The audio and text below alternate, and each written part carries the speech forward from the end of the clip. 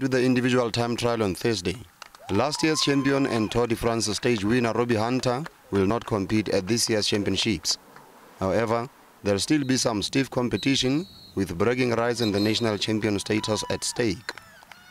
The hilly terrain will be a tough test for those who want to get their hands on the national jersey.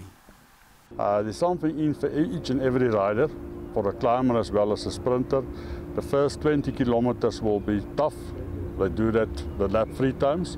But there's a stretch back to Mombela Stadium that's quite flat, and that gives the sprinter as well a chance to come back. Another Tour de France rider, Darrell MP, has set his sights on winning the time trial. He competed in the Tour of Oman earlier this month, holding his own against the likes of Chris Froome and Alberto Contador. When you come to national championships, there's always stiff competition. You know, everybody gives everything that they've got to be a South African champion or, you know, your national champion. So, I'm expecting a lot of competition from riders like Darrell MP that'll be out for the time trial. The team time trial will take place on Friday and the road races on Saturday and Sunday. Pesingatlo, SABC News, Johannesburg.